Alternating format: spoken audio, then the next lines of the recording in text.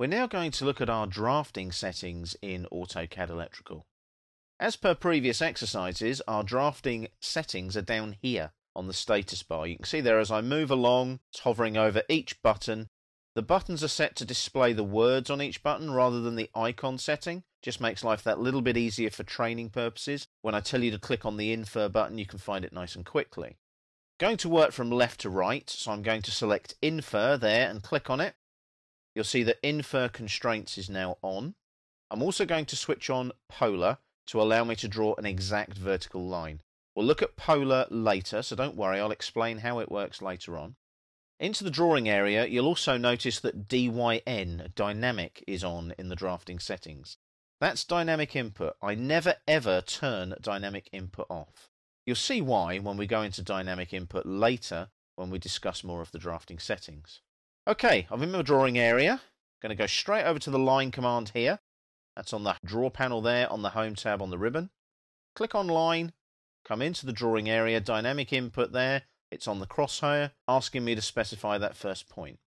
So what I'm going to do is click up here, and the polar tracking kicks in with that green dashed line, and it tells me that I'm exactly at an angle of 90 degrees. Can you see that? So as I drag downwards now, that blue highlighted distance can be typed in. I'm going to type in 5 and press enter. And then I'm going to press enter again, and that closes the line command. Okay, so I've got a line there, but I've got this funny little icon here telling me that that is a vertical constraint. So what's happened, because I've got INFER switched on, that's seen that I've drawn that line vertically and locked it vertically. If I now select that line by putting the crosshair on it and clicking on it, I get 3 grips. 2 endpoint grips and a midpoint grip.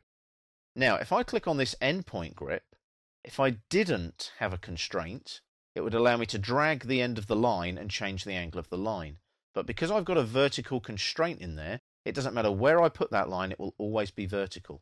I can drag the end up. Look, can you see the end is moving? I can make the line shorter, but I cannot change its vertical orientation. That's because of the constraint. I'll just hit escape there to deselect that line. If I right click and repeat line, and then draw a horizontal line, and again lock it in with the polar tracking to 0 degrees like that, and then press enter to finish the line. If I click on this line and click on this grip, you'll see it's the same. It remains horizontal. I can change the length and move it around, but it'll always be horizontal. Now, I've still got that horizontal line selected. If I hover over the little icon and close it there, you'd think that that would lose the constraint, wouldn't you? Click on the grip. No. All that does is it hides the constraint bar for that particular line. So there's still a constraint on there. You can see when I hover over it, you get that funny little blue symbol there saying that it's constrained. So these constraints are very useful if you want your circuitry, let's say your wiring, to remain horizontal or vertical. To actually delete a constraint, you need to click on it. There it is again. Right click and delete the constraint like that. Now it has gone, and when I click on the grip, you'll see I can change the angle of the line because it's not constrained anymore. So let's just repeat that one more time. I'll just hit escape to deselect that line. If I click on this line here, and with the constraint in place, click on a grip, it'll always be vertical. I'll hit escape there. If I hover over it there and click on the cross, that hides the constraint bar. If I click on the line again though, the constraint bar comes back.